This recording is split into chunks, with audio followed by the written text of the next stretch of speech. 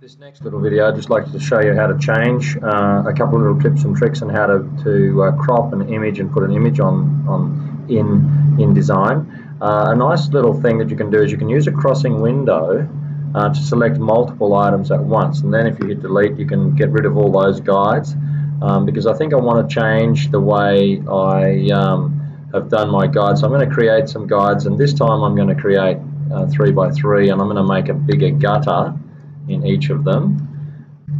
You can see there now I've divided my page into 3 equal spaces, and I also want to bring another guide across just into about here because I want to construct a circle. Now you can construct circles. If you hold down this one, you'll see there's a rectangle, ellipse and polygon there.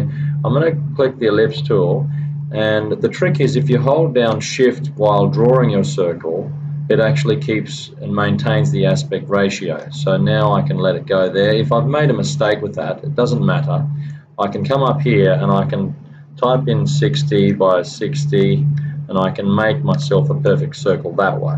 I can also use the screen selection tool or the selection tool to then move my circle back onto my guide, which I put there just to help me locate my circle in a place that's even, because I might want to make another circle down here, and I'll hold down shift again.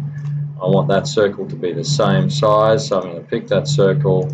I've guessed pretty close, but we'll type in 60 and 60 again, and now I've got 2 circles that are equal in size, and I've positioned them both on this line.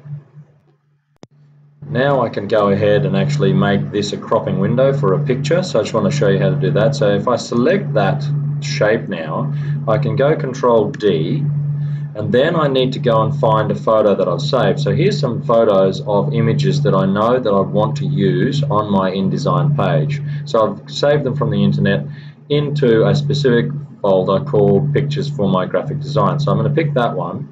I'll click open, and you'll see it goes in there behind now and within the boundary of my circle. So if I double click on that now, I can also see the boundary of my picture. So if I move that picture around like this, you'll notice that it changes the section of the photo that is actually visible within.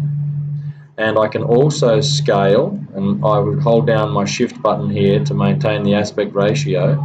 I can also scale that now so that I can just view the part of that image, that bigger image that's around the outside. I can just view the part that I want to with my cropping window there.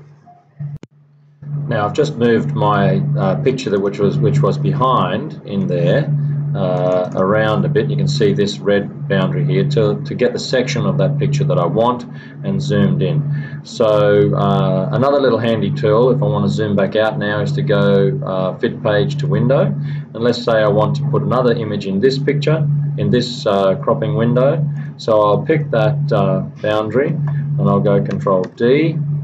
I'll pick this other picture now, and then you can see there it is. If I double click in there now, I can go ahead and change the scale of that, and then I can pan it around inside here, and if I change the scale down a bit more, I might be able to get myself an image that shows how text and scale is used, and I can describe that just here beside it.